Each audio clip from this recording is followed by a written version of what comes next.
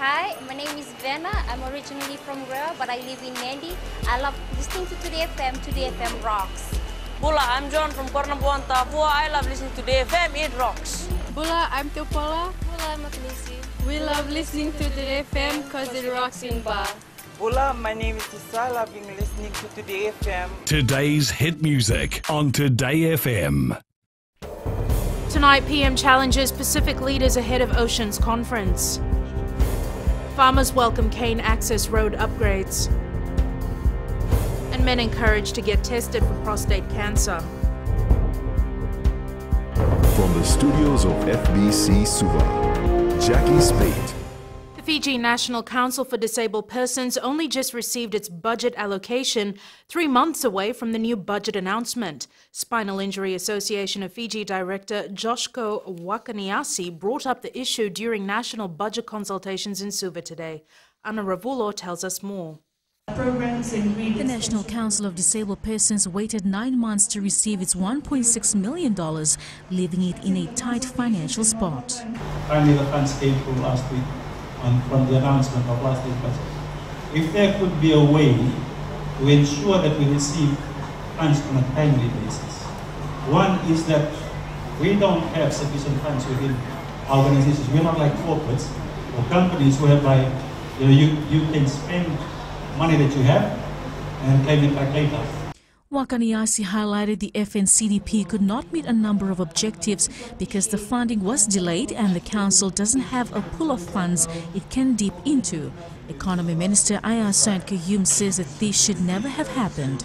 I apologize that the funds were paid last week.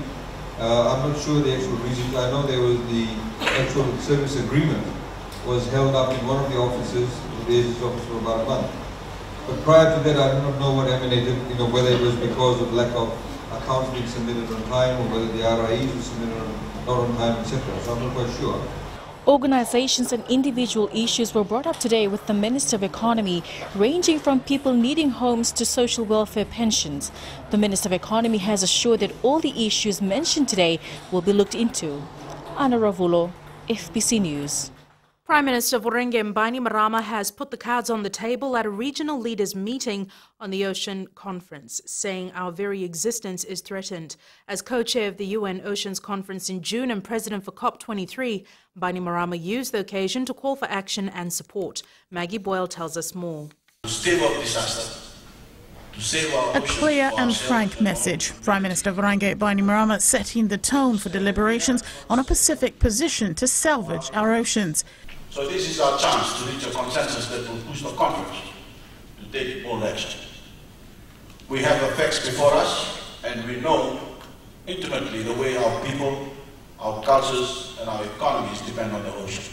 Supporting Fiji, Nauru's president and president of the small island developing states, Baron Wonga, noted the critical juncture the region is in. The Sustainable Development Goal on conservation and sustainable use of oceans, seas and marine resources is among our most important achievements. Papua New Guinea's head of government shared the same sentiment. Our ocean and its vast resources not only provides the nourishment for all of us, but it provides 20% of the world's protein, economic returns for our countries, particularly from fisheries. Solomon Islands, as chair of the Pacific Islands Development Forum, highlighted the need for multilateral partnerships. Ocean issues must remain an ongoing process at all levels in order to ensure comprehensive monitoring and evaluation of global efforts. This was reiterated by the President of the United Nations General Assembly. The Oceans Conference is uniquely positioned to mobilise commitments and partnerships and action on the scale necessary to reverse the cycle of decline. Prime Minister Voreqe Bainimarama calling on his Pacific counterparts to lead a strong and united front, given the crisis he says that we're currently living in, not only in the fight for our oceans, but in the broader fight against climate change. Maggie Boyle, FBC News. Meanwhile, the President of the United Nations General Assembly, Ambassador Peter Thompson, held a public lecture last night urging action on the 2030 Sustainable Development Goals. Maggie Boyle was at the event at the University of the South Pacific and filed this report. Enough Sustainable Development Goals Walking the talk, Ambassador Peter Thompson getting down to the nitty-gritty of why the 17 SDGs are everyone's responsibility. The Gender Integrated Plan comprising 17 mutually reinforcing sustainable development goals, premised on the principle of leaving no one behind. Speaking to a packed-out auditorium, Ambassador Thompson championed the importance of climate change, a key element across all the development goals. Goals will protect our planet by restoring the health, biodiversity and resources of the ocean and the terrestrial ecosystems. The event also allowed some pertinent questions from Fiji's priorities against that of the Pacific to the insecurity of a Trump administration. What implications does that have? And I can say with absolute confidence that the mass of humanity, that the momentum is there for us. We're trying to steer ourselves through the UN Oceans Conference as well as the SDGs. It's a huge task. The fact is we have the resources, we have the bureaucracy which our small neighbours don't, but we never think of ourselves as being out there as Fiji. We think of ourselves as being out there with the PCIDs and doing this for the Pacific. Ambassador Thompson was in Fiji to attend the Pacific Regional Preparatory Meeting in the lead-up to the UN Oceans Conference in New York in June. Maggie Boyle, FBC News. Government wants the private and public sectors to grow in order to create more employment opportunities. Speaking at the Employers Forum in Lambasa today, Minister for Employment Choneo Somate reveals each year 17,000 people leave school looking for work or further education. Fiji has a workforce of about 340,000 people, 60% of which are in the informal sector and only 30% in the formal sector. Currently in Fiji, our unemployment figures that we have is below 7%. About 70% of all of our population is either at the age of 40 or below. So there's a lot of impetus, there's a lot of focus on trying to make sure that we have opportunities for our young. Minister for Employment Choneo Somate reveals youth unemployment is high and is a big challenge, something the ministry is currently focusing on addressing.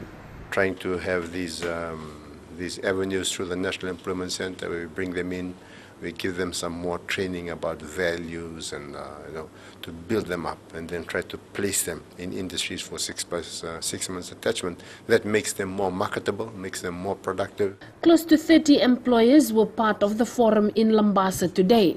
The forum aims to help employers know more about the National Employment Center, discuss about developing the workforce and reducing unemployment. In the business sector, we are attaching plenty staffs, and we don't have the skill, basically unskilled people. So it's good to have this type of awareness program here in North. Somate also acknowledged the active participation of Fiji's labour force and its positive contribution to Fiji's economic growth in the past 7 years. Eleanor Turangibio, FBC News.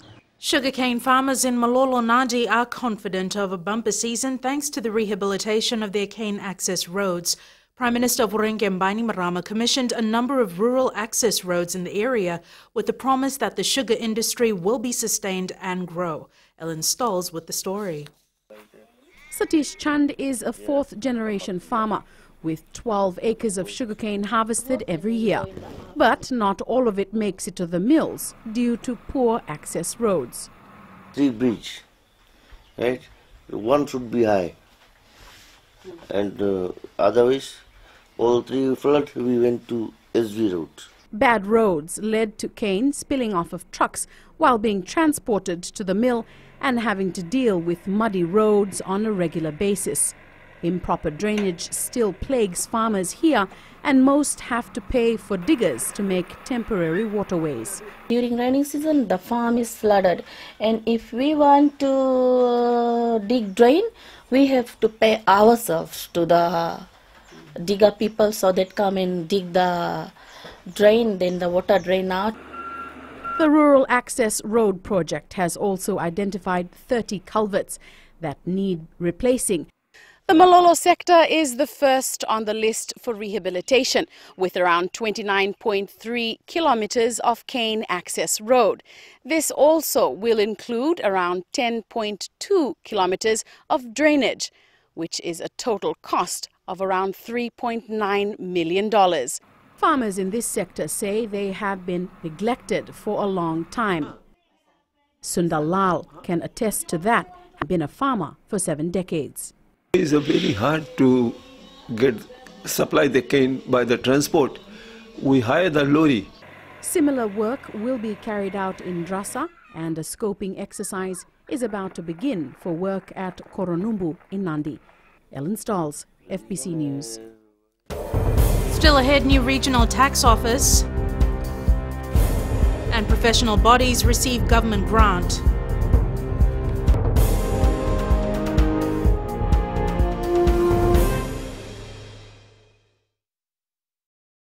हम लोगों में रहते हैं और मिर्ची FM सबसे best station है। हमारा नाम मेसी है, हम गोल्ड टाउन तापुआ में रहता है और मिर्ची is hot in तापुआ। Hi, we Bagels. We love Mirchi FM because it's hot. निवेश तापुआ में रहता है, सुनता है यहाँ मिर्ची FM is very hot. Mirchi FM, it's hot.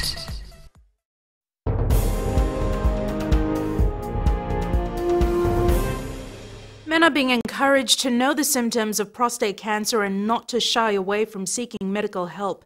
With a strong message, the Suva Golden Oldies Rugby Club has taken the onus on themselves to increase awareness on the issue through posters carrying important messages. Pranita Prakash has more.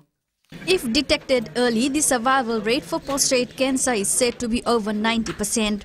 The Health and Medical Services Ministry says early detection and prompt access to treatment can make a difference between life and death. Prostate cancers grow very slowly. So the importance of those early symptoms, pain when passing urine frequently at night, blood in the urine, must be raised with your doctor or your nearest hospital or health centre. Unhealthy lifestyle is also one of the major causes of prostate cancer. We can all make Fiji healthier if we take the steps ourselves. We can't wait for somebody else to do this for us. Somebody else cannot make us healthy. Only we can make ourselves healthy. The Suva Golden Oldies Club will be carrying out screening for men throughout the country in partnership with Smart Lab. This is part of the awareness campaign. We are targeting 1,500 men this year. And to go along with that target, we need awareness. Prostate cancer must be taken seriously as it poses real threats to the livelihoods of our men, women, children and their families.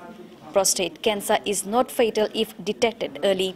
Pranita Prakash, FBC News. A company based in Suva has been fined for failing to file tax returns to the Fiji Revenue and Customs Authority. The retailer, who sells motor vehicle parts and accessories, pleaded guilty in the Suva Magistrates Court on March 2nd. The court has imposed a fine of $9,000 for 6 counts of failing to file tax returns. It's also been ordered to pay prosecution costs of $5,000 and to file all outstanding returns within 3 months. A new regional office for tax administrators will enable better cooperation across borders. Economy Minister Ayaz Said Qayyum opened the Pacific Islands Tax Administration Office, saying collaboration is vital to improving tax services. Saniani Boilo reports. The Pacific Islands Tax Administration Office in Suva is the implementing agency for pool of regional experts and capacity building in its 16 member countries. As tax administrations, we are under constant pressure to achieve our respective governments' revenue expectations whilst trying to keep up with the changing global trends and the international best practices. Peter Chair and Fiji Revenue and Customs Authority Chief Executive Vishwanath Das says this will help tax administrators around the region share information and keep up with global trends and international best practices. Peter's role is to support its members to improve their capacity building and cooperation by leading Pacific Island tax administrations towards international best practices.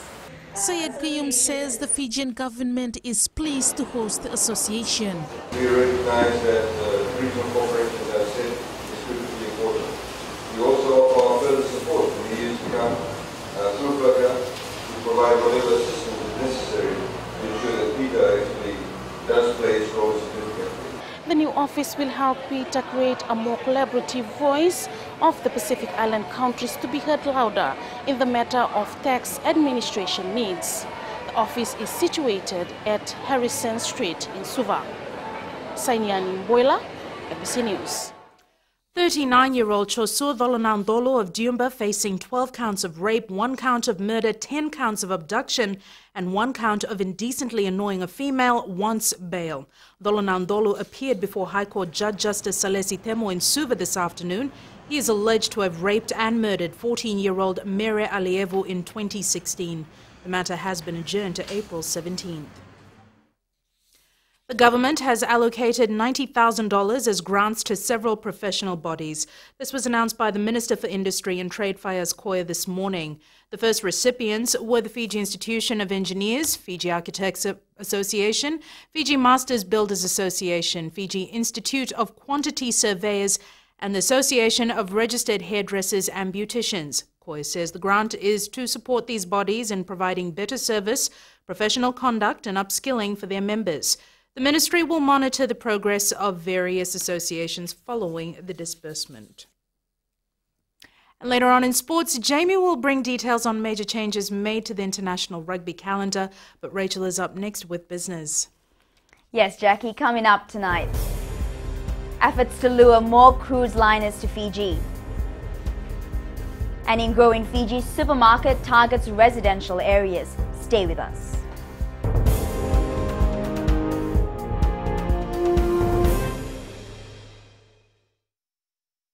I'm Rafnil from Nekota and I love listening to Today FM. My name is Stanley Goodler and I'm from Australia, but I'm part Fijian from Watraki and I love listening to Today FM Rocks. For the best music and less talk, we tune into Today FM in Nasalai Village. Today FM rocks. My name is Inai Ali and I'm from Ba and I love the big breakfast on Today FM. I just love it and hope you love it too. My name is Jay from La Paz. I love listening to Today FM. Today FM rocks. My name is Naushin and I'm from Sambeto and I love Today FM. Today FM rocks. Today's hit music on Today FM.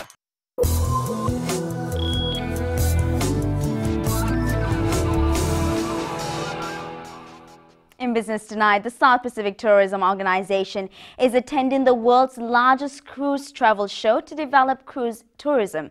Chief Executive Chris Cocker is in Florida, United States, with a number of key stakeholders from the Pacific. The Sea Trade Cruise Global is the industry's premier event, bringing together every facet of the business, including cruise liners, suppliers, and travel agents. The SPTO will use the event to promote the Pacific as an alternative region for cruise liners. The Pacific cruise industry has grown by 43% in the last 3 years and generates around $1.3 billion regionally. 183 women artisans representing 36 women groups took part in the 2017 Suva Urban Women's Craft Show at the Sukuna Park today. Women residing in the Nomboro-Nasori corridor were acknowledged for the tremendous effort put in to make the show a success. Health inspectors and the Fiji Arts Council inspected the products to ensure its quality. I look forward to seeing the 30 women representatives from the Suva Urban progressively participate in the National Women's Expo in June this year. For those who will not be selected to progress to the Expo this year, it does not end here. Cutbacks in the health sector and an upcoming meeting have affected world markets. With more on the matter, here's Savanatha from HFC Bank. Vinaka Rachel. U.S. stocks slipped on Thursday, pressured by healthcare shares. This is after proposals in President Donald Trump's budget signaled higher regulatory costs and a cut in federal funding for medical research. In terms of economic news, we have the United States industrial production for February, which is anticipated to increase from negative 0.3% to 0.2%. Meanwhile, German Chancellor Angela Merkel has flown to Washington for her first meeting with Donald Trump since the newly elected president came to office. The world shall await results from their meeting, and all of this will have an impact on our Fijian dollar, and we'll see its effects next week.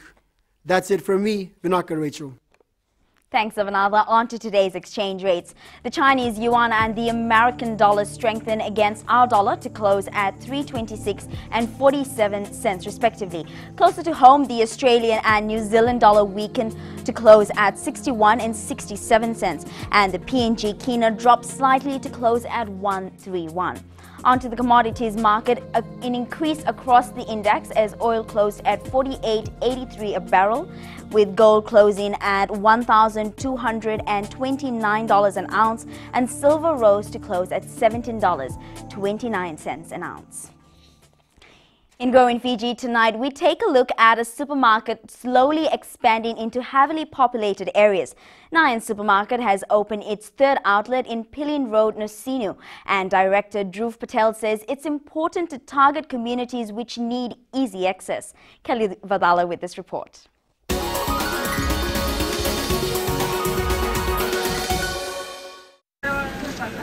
Nayan Supermarket opened in Lautoka in 2000 and 5 years later branched out to the Sports City complex in Suva, Khalsa Road, and its newest outlet recently opened in Nosinu. We have impulse item and grocery day-to-day people need it. We have a bakery there, restaurant there, butcher there, because we are very nearest to residential area, and mostly people save for taxi fare. We are cheapest in that area, and the customer find easy. Residents in Pilin Road say having a supermarket near their home saves time and money. It's really advantage for us, like a resident living nearby to a supermarket like this. It's near and a walking distance, and the price is cheap. It's near, it's just a walking distance, and the price is cheap. Owner of Nayan Supermarket, Dhruv Patel, says they're going to open a wine and dine supermarket in Tailevu in a couple of weeks. But now with this supermarket in Nosinu, residents are already saving their transport expenses as it is just a walking distance from their home. Kelly Vadala, FBC News.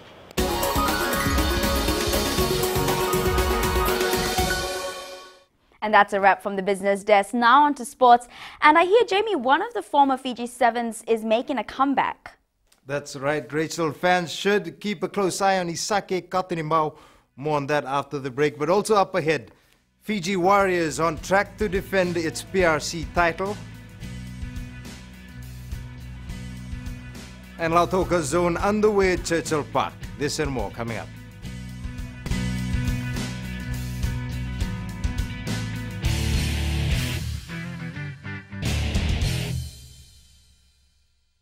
Warong na Radio Fiji One. Bulan arango pina may korabiri nandi auto talitaka na barongo na Radio Fiji One na programo ni mas masu na mataklailai. Oya ochone kurinambila mai bunangoru na makete hinga toka kwe do talitakini na barongo na Radio Fiji One gene na domoi viti. Na Radio Fiji One na domoi viti na bonga ni BNN.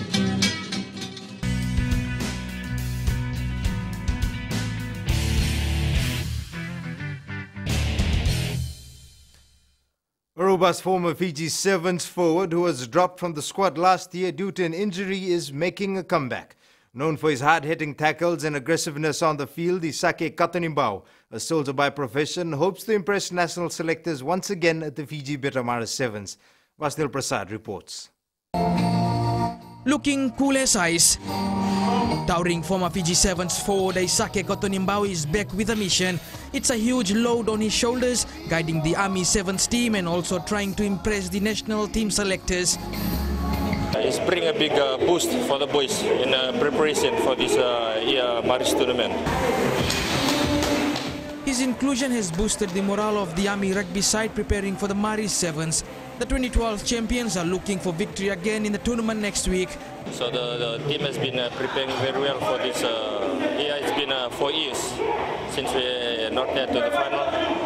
So the boys have been preparing very well for this year.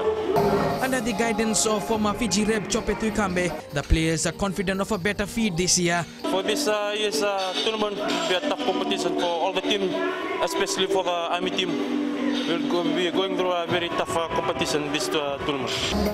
Army is a brand name in local rugby, and these players know lifting the 41st Maris Sevens title won't be an easy task next Saturday. Vashnil Prasad, FBC Sports.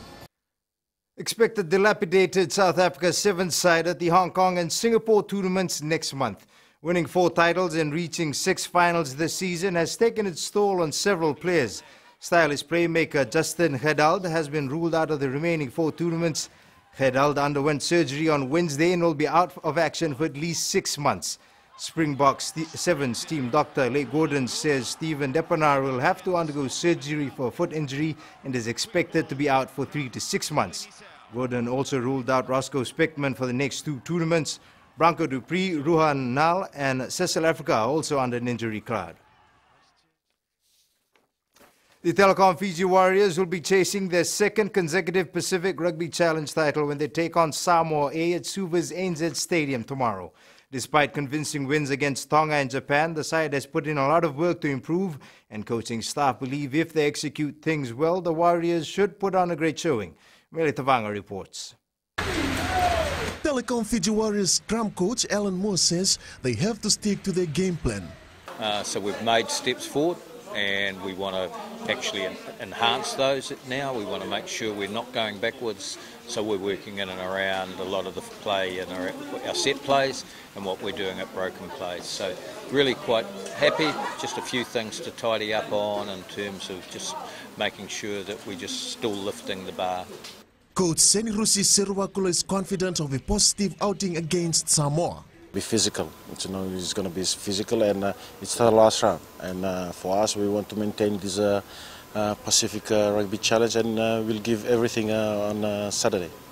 24-year-old Cyril Rees, who scored the final try for the Warriors against Japan A on Tuesday night, says he is ready for the crucial match. It's been going well, and I'll try and improve on my game against Samoa on Saturday. Yeah, looking for a good game. The Fiji Warriors have a maximum 10 points after 2 bonus point wins and can ensure a successful title defense if they manage a bonus point or better against Samoa A tomorrow. Mele Tavanga, FBC Sports. Great news from World Rugby for Tier 2 nations, including Fiji. The governing body has confirmed changes to the international calendar, which will be implemented from 2020. In addition to shifting the international June test window to July, Tier 1 teams will play more matches against Tier 2 countries. This includes Sansa Unions hosting Tier 2 teams in the July window, as well as France and England committing to tour the Pacific Islands. The end-of-year window has also been moved forward a week, so it begins at the start of November, and the Rugby World Cup has been locked in to begin in the second week of September. Natambo High School and Jasper Williams High School are leading the boys and girls division respectively at the Lautoka zone. The Western Giants are eyeing a win at this year's Coke Games, but the road ahead will be difficult. Rohit Deo reports. Lautoka athletes enjoying the new state-of-the-art facilities at Churchill Park for the first time. 2015 Coca-Cola Games Boys Division champion Natambua High School starts its gunning for another title this year. But what we are trying to do, we are trying to allow all our athletes to enjoy the day from all grades. We are just trying to play a happy game, a game that they enjoy. Jasper Williams High School started strongly today, showing early indications it will retain the girls division title at the national finals. However, the Jasperians are aware of the threat from other schools. We are preparing our girls as according to our training program and what the coaches have planned. And yes, we are preparing the girls in terms of achieving their own targets. The competition finishes tomorrow. Meanwhile, the Madawata, Savu-Savu, Taviuni, Ba and Tavua zones have been postponed to next week. Rohit Deo, FBC Sports. That's it from sports. Angie joins you later on with weather. And in the world of the weird and the wonderful, grandmothers in India going to school for the first time. That's coming up.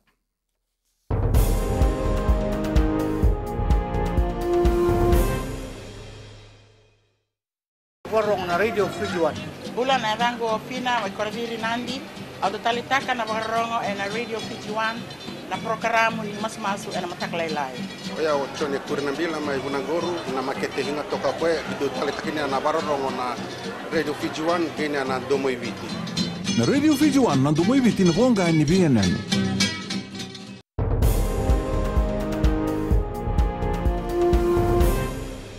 Smartphone giants Samsung and Apple will be releasing their next flagship shortly. Now, how do you decide which device is a better buy? And it's weather time now with Angie.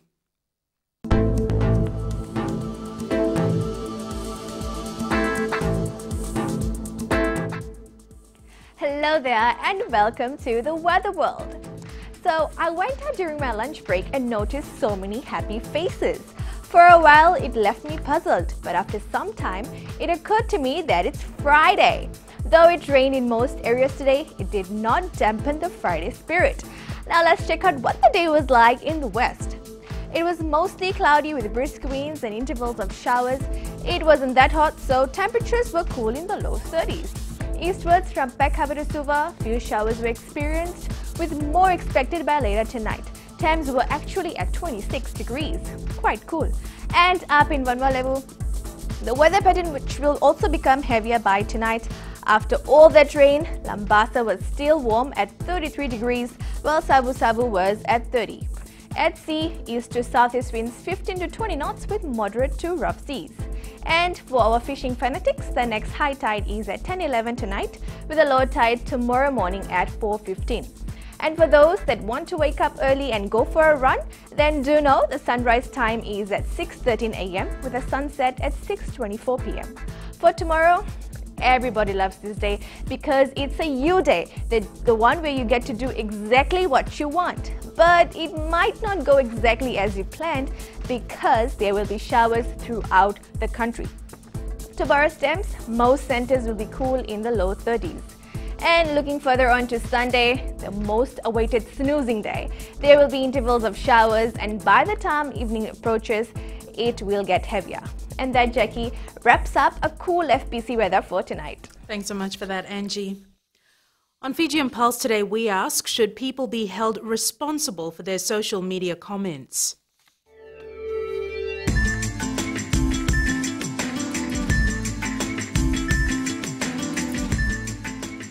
Yeah, mostly they should, because once they put a post on Facebook, mostly all around the globe is watching what they're doing and what they're putting up. Be careful of what they post online, because the world sees what we post online.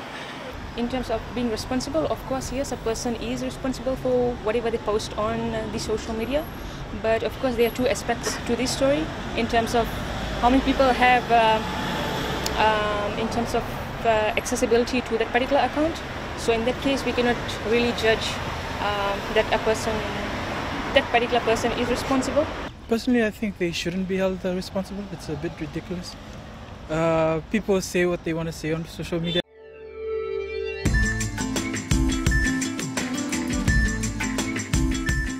Recapping the main stories, 9-month delay in dispersing government grant to Fiji National Council of Disabled Persons. PM challenges Pacific leaders ahead of Oceans Conference, and farmers welcome Cane Access Road upgrades. These stories and others you can tune in daily to our sister radio station Gold FM. To our poll question this week, we are asking, do you understand your tax obligations? Visit our FBC website to answer. Before we go, tonight's shot of the day came all the way from the soccer-crazy town. Ba, which is Fiji's 5th largest town, is well known for its hot temperatures and beautiful scenery. The picture was sent in by Mahendra Bilmore. Send us newsworthy pictures and videos on email fbcnews@fbc.com.fj or share it with us via Facebook page FBC News. Or you can also follow and tweet us your news tips at FBC_news or simply hashtag FBC News. Until next time, from the team and I, have a safe and enjoyable weekend.